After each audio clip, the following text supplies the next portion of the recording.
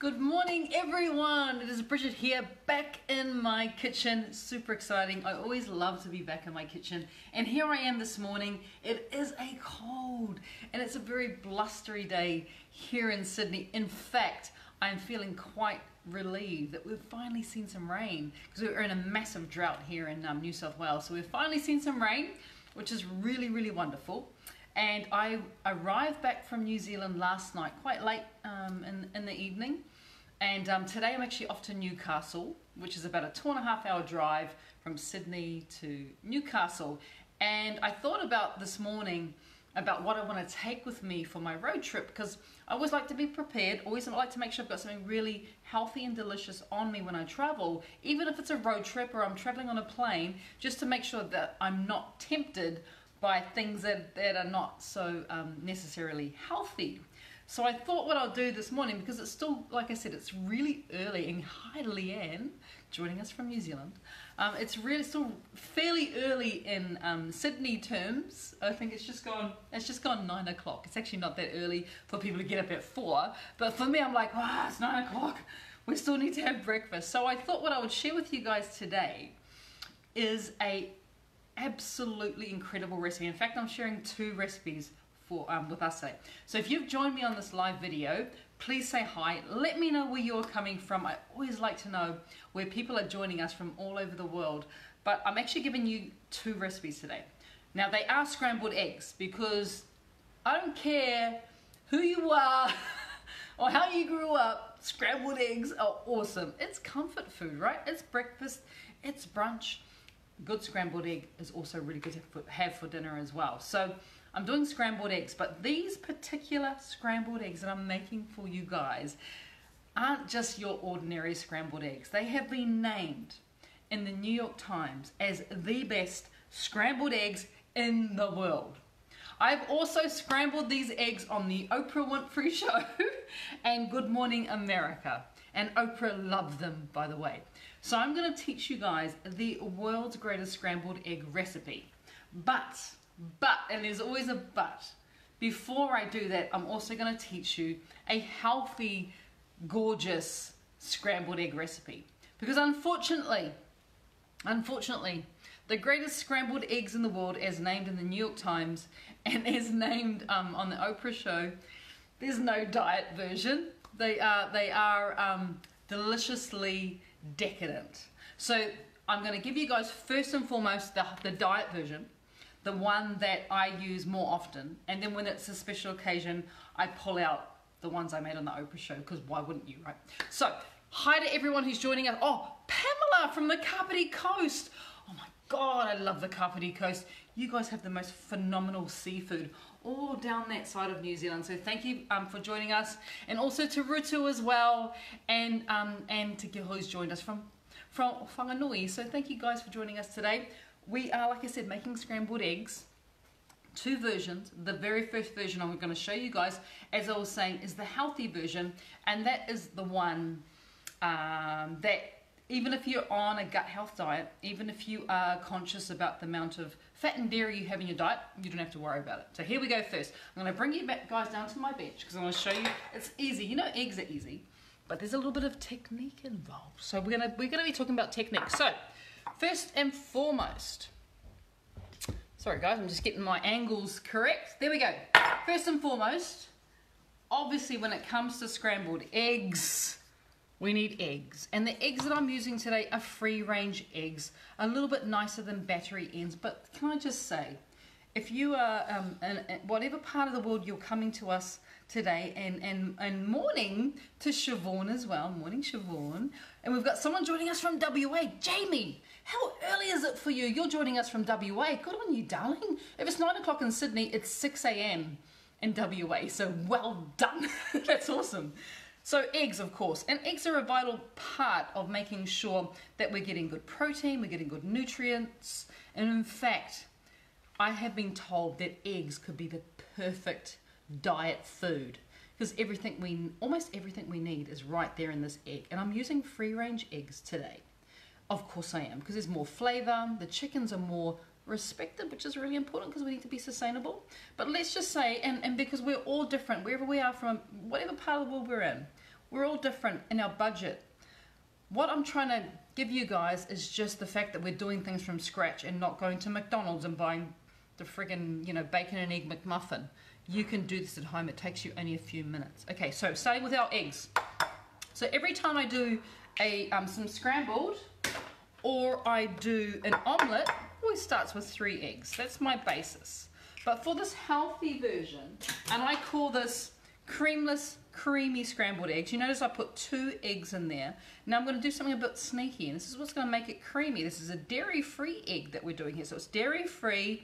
Obviously it's gluten-free as well. So I've got 2 whole eggs in there, but this time around I'm actually not going to add a whole egg. And this is what's going to give our eggs a really delicious creaminess with actually adding any no dairy, right? Because cream is normally you add cream, but today we're just going to add eggs. So 2 whole eggs, and then for my 3rd egg I am removing the white. You see that? You see how that fell down? And I'm just going to add in the yolk. So really good protein in there. For anyone who works out, goes to the gym, this should be your breakfast almost every single day. So I've got 2 whole eggs and 1 yolk. This here, the egg white, can be kept for my cauliflower bread. That takes 90 seconds, by the way. I'm going to use that as part of this dish at the end. So don't waste that. Keep that. Put that in the fridge. And when you need to make my cauliflower bread, and you can actually, oh, I'm just looking, we've got Kerry coming to us from New South Wales. I'm in New South Wales too, Kerry, thank you. So don't throw that away. Keep that. You can make bread out of that. That takes 90 seconds. I've got a recipe on Bridget's Kitchen for cauliflower bread using your egg white. So definitely do not throw that away. Keep that away for later. Keep that aside for later. So we've got 2 whole eggs, 1 egg yolk. Just all you need is a fork. You don't even need a whisk. And give that a bit of a mix. I'm now going to turn on my pan here, and I'm actually using a wok, which I know is a little bit weird, but I'm using a wok. The reason I'm using the wok is just because it's non-stick. Really important when we're doing this, because we're trying not to add any things we don't need to add. So just going to whisk that through, just like that. You just want to make sure there's no streaks of the yolk, yeah? And the fork is definitely the best way to make that happen. So when you've got no streaks left and it's kind of that universal yellow color through there, it's looking pretty good. We're over here to our pan. I'm going to bring you guys down here. Ready? Are you ready? Ah, here we go. We hit a snag. Roadblock. Nope, there we are. Yay, you're in my pan now. Fantastic. We have Joe Orbres joining us from WA as well. Thank you, Joe, for joining us. If you're in WA, you're up very early, my darling. It's, it's amazing, and thank you for joining us to watch this egg recipe. But I also thought, it's going to be Father's Day in a couple of days. So this is the perfect thing for you guys to learn. You can do the healthy version of the creamiest scrambled eggs, or you can actually do the creamiest version of the creamy scrambled eggs. Okay, so our pan is now hot. I've got it on the medium to high heat. Now, if you want to do your eggs completely healthy, so we're just doing eggs, what you would then do is you would take a sheet of baking paper and you would lay that into your frying pan and pull your eggs on top. That means you're not adding any fat, any oils, and you can cook your scrambled eggs like that. So that is a nice little way of doing it, yeah? A little bit of baking paper, non-stick baking paper. Australia and New Zealand will know that I use Glad. I use Glad baking paper, which is perfect. But you can also do this as well. And I just have a little bit of melted butter here, and I always use butter with my eggs. Unless you can't have dairy, you could use a little bit of coconut oil. And then taking a pastry brush, I just very gently and lightly, so that's white, so like rather than pouring that all in, you don't have any control. I probably only have half a teaspoon of butter in there. So you see that steam that's coming off? Perfect. Now it's time, we're on about a medium heat now, to add in our eggs. Now what you want to do here is you want to resist the urge to start scrambling. This is very important. We want light, gorgeous eggs. I'm going to add a little bit of salt. It's going to go in. I'm also going to add a little bit of black pepper. That's going in as well. And then taking up my wooden spoon here, I'm just going to be able to gently, can you guys see? begin to nudge the eggs around the pan. And what is now happening is I'm getting a very, very gentle cook from these scrambled eggs. They're almost like pushed eggs, as you can see. And just like that, on a medium heat, our eggs are done. So, taking it off the heat, turning off that noisy machine, push it to the side. It's so noisy. I hope someone invents an induction portable that is not as noisy as this. Okay, so, can you guys see my eggs? Oh, looking gorgeous. Come back down to the bench, because I now want to show you guys the plating up. So, because this is our healthy version, I call this a creamless, creamy scrambled eggs. And you know what actually gives us the creaminess? Is that extra egg yolk that I added into the mix. Don't forget, salt and pepper is really important to help to really taste what is involved in there when it comes to those eggs. I'm going to take a little bit of lettuce. It's up to you what you decide to serve your absolutely ultra healthy scrambled eggs with. You can use a lettuce like I've done. I've just got a wonderful mixed lettuce. We've got a lovely red oak. We've got beetroot leaves, which are delicious as well. It's up to you. But let's say you wanted to have wilted spinach, or maybe you want to serve this with a little bit of crispy bacon. Why not? Because what you actually have there, get rid of that one, that's not a nice leaf. We only want nice leaves.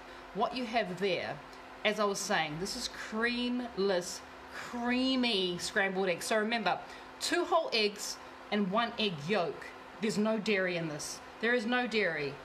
Yes, I did take the pan with a little bit of butter, but if you don't want to have dairy, you can do the pan with a little bit, just a tiniest amount of avocado oil or olive oil, and you get the creamy, creamy-less scrambled eggs. Now, you've got that. Let's go on to the next one. Because the next one is actually the eggs that I made on the Oprah show. So quite a few years ago now, maybe 10, 12 years ago, when I worked in a cafe in Sydney, and I was the head chef. And this cafe was already pretty well known for its scrambled eggs, and then the Oprah show was in town. So they came to town and they got me to create these scrambled eggs on the Oprah show and the Good Morning America show. So these scrambled eggs, as I was saying before, and I don't want to put too much emphasis on the fact that they're the best scrambled eggs in the world, but they really are. they totally are.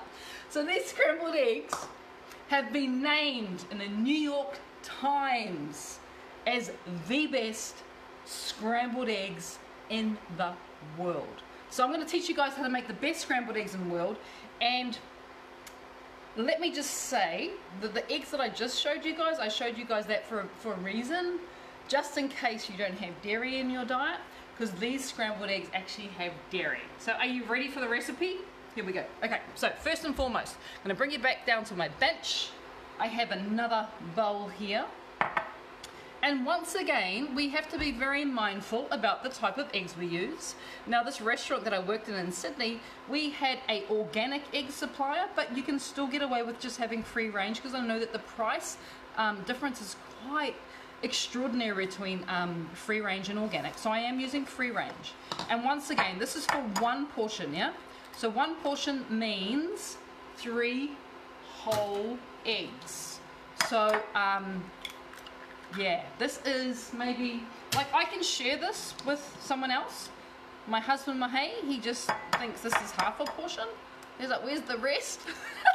But there's nothing wrong with this. And hi to Ruth. Hello, my darling. And to Susan as well. Thank you. You are the best too, my love. So 3 whole eggs go in there. Free range or organic.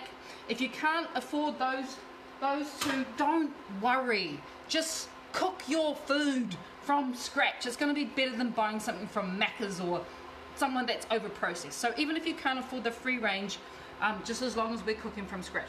So once again, we're going to take our fork. We don't need a whisk. We don't need anything crazy like that. All we're going to do is we're going to whisk up our eggs, break them. And you know how I was saying there is no diet version to this recipe? I wasn't lying. There is literally. And oh my gosh, we've got Latika joining us from New Zealand as well. Thank you, my love. So I wasn't lying about the fact that there's no diet version to this recipe. And how we know that is I'm just going to bring here. This is what we're going to cook it on. What I need to do is now add in the non-diet version or dairy version. So into my 3 eggs, remember these are the best scrambled eggs in the world. And if you're a person, I just got a little bit of fluffies in there. If you're a person who can tolerate dairy, this is probably ideal because there's still some good fats in here. And what I have in here, I've spoken about it for a while now, is 1/3 of a cup of full cream. So if you want to make the best eggs in the world, please don't think you can do it with skim milk or trim milk as we call it in New Zealand. Trim. It needs cream. This is what's going to get that voluptuousness. And remember, I made these on the Oprah show. I made these on the Good Morning America. And these were named in the New York Times as the best scrambled eggs in the world. There is a reason why. Sadly, for people who don't have dairy, the reason why is cream. Alright, just remember that. Okay, I'm going to turn my little hot plate on here. I'm actually going to go back to my non-stick wok, or just whatever non-stick pan you have in your house. Do it. But because I've got some residue from the last eggs, I'm actually going to give that a bit of a wipe out. Because all that's going to do is that's going to make our, it's going to cause those little bits do not go in the best scrambled eggs in the world. Just give it a bit of a wipe out with a paper towel. Throw it in the rubbish. Like that. Back onto the heat. Same type of heat as the first eggs. So the first eggs were just on a medium style heat. Moving over so you guys can see. Then I don't have to move the camera. Well, hey, there we go. Does everyone can see that? Is that good? Here we go. Right. So, remember our eggs? Lightly whisked. No drama in their mixing of those eggs, by the way. These are drama-free eggs. Father's Day, seriously guys, make this. Even if you're the father and no one's making you breakfast, make this.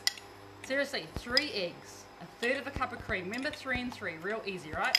Medium heat here, non-stick pan. Remember, best eggs in the world. I'm going to take you through this process. It is simple ingredients, but there is a little bit of technique involved here. The same with our healthy version, which is really important.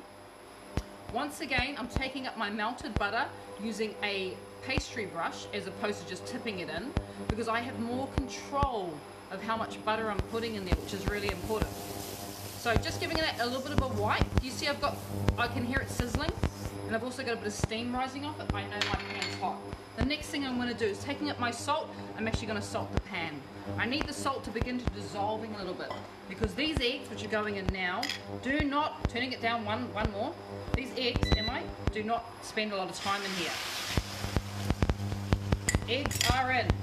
Once again, we need to resist the urge to scramble. Do you notice how I'm getting some bubbles there? Come closer. Do you notice I'm getting some bubbles there? In there? I can see bubbles. Can see bubbles. That's a good thing. Shaking. Do you notice I've not put the wooden spoon in yet? All I've done is just left it. And what's happening now is the protein is beginning to set on the base of the pan. And then what I'm going to do, once again, is begin to gently nudge the cooked side around. As I'm nudging that stuff there which is cooked, the raw is taking its place. So what we're getting here is a very gentle cook, which means we're getting voluptuous scrambled eggs. These are going to be the softest and most tenderest scrambled eggs you've ever had in your life. Continue to just shake a little bit, move the eggs around. The cooked stuff is taking the place. I was moving so the raw stuff can take its place. And then what we have is scrambled eggs, or nudged eggs, whatever you want to call it. But that stuff is so light and gorgeous and creamy, it is going to blow your mind. So we don't need that anymore. All we need now to do is to plate up. But that was it. That took 30 seconds. 30 seconds to get the best scrambled eggs in the world. That's all you need once it goes onto the heat. Remember, that's all you need, 30 seconds. If you leave it on longer, what then happens is the eggs start to get overcooked and they dry out, whereas you want it to be voluptuous and creamy. So 30 seconds non-stick pan. Onto my plate here. What I'm going to serve it with today is actually, I talked about that extra egg white. Well, this is what you can make it into. This is a cauliflower bread, gluten-free bit of bread. Of course, you can use normal gluten-free toast if you're making it for Dad on Father's Day. But I have a gluten-free toast here, so I'm going to put that there. Gorgeous, gorgeous. And when I used to work in the restaurant that used to serve this, and the restaurant that I cooked these at, was we would serve this dish, this gorgeous dish with scrambled eggs. We would serve it with, obviously with bacon, we'd serve it with sides of mushrooms, would have wilted spinach on the side, you know, anything you could possibly imagine that goes really, really well with scrambled eggs. But these are literally a bit of pepper, just a little bit of salt. And let's finish it off with a garnish. And the garnish I'm going to do today, just because we want to be special, especially making it for Father's Day. You know my beetroot leaves, which I love, which have got that lovely red vein? Let's finish that off with just a couple of beetroot leaves, a bit of a wipe of the plate. And there you have the best, I'm not lying, the best scrambled eggs. I'm not lying. These are the best scrambled eggs in the world. Look at that. So when I asked my husband what he would like for breakfast, and by the way, I've been making these scrambled eggs for decades, but when I ask him in the morning what he would like for breakfast, you know what his answer is every single time? Scrambled eggs. They're that good. So you guys need to go and make it. So there you go, guys. Best scrambled eggs in the world. But if you missed the start of our video, I was also giving you a recipe for dairy-free, because this is not the dairy-free version, but you know what? It's fantastic. And Oprah liked them, and that's all we need to know. So there you go. Enjoy your day today. And if I don't see you before Father's Day, have a great Father's Day. Take care. Bye.